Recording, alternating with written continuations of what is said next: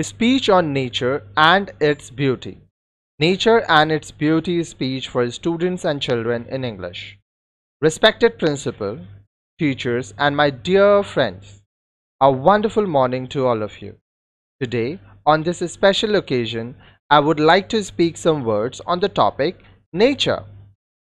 All the beautiful things on planet Earth, plants, animals, birds, mountains, and rivers are part of nature.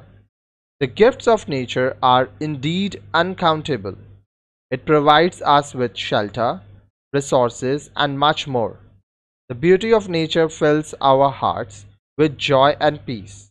And most important of all, nature is what supports life. Forest gives us air to breathe, while rivers and lakes give us water to drink.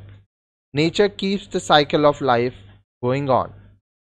However, in recent years, the exploitation of nature by humans has led to the dire consequences.